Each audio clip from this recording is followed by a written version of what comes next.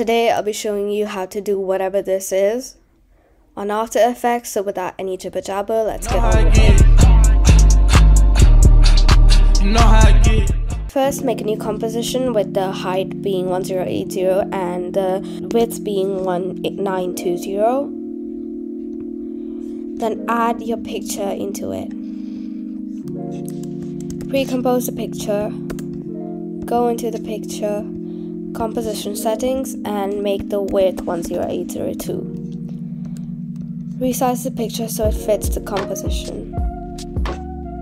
Add your second picture, recompose it.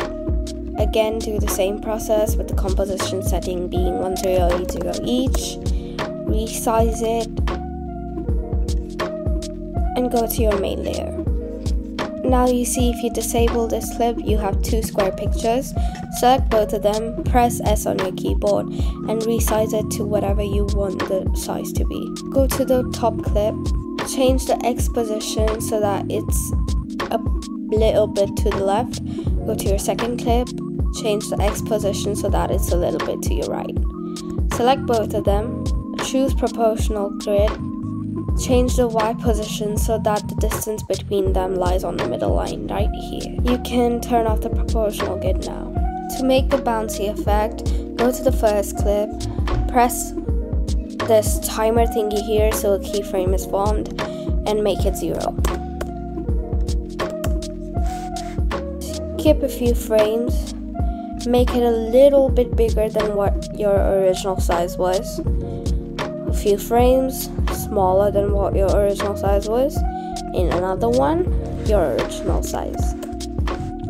Select all the keyframes and easy ease them. You can copy my graph if you want to, or you can leave it the way it is. You don't have to do a graph. However, I'll be doing one.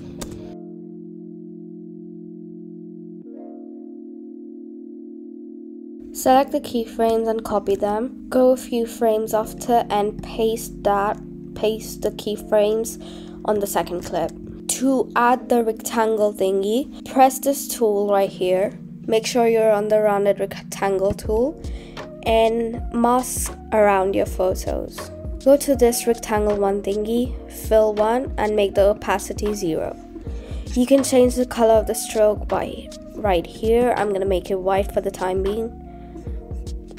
You can change the thickness of the box right here. I'm gonna go for something around 8.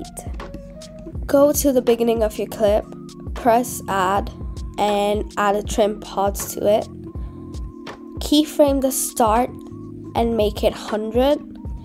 Go a few frames after and make the start 0. It will look something like this. Easy ease the keyframes and copy my graph.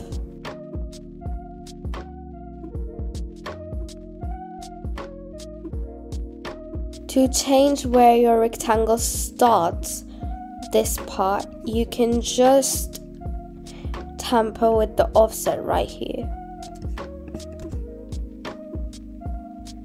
To add that glowy effect, you can add any glow, honestly, the one built in, or you can add deep glow. I usually use deep glow, so I'm just gonna go with that.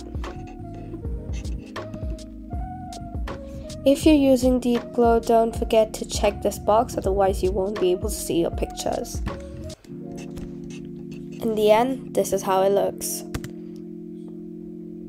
You can add a background in. This was just an example on how to do this. Thank you for watching. We're done.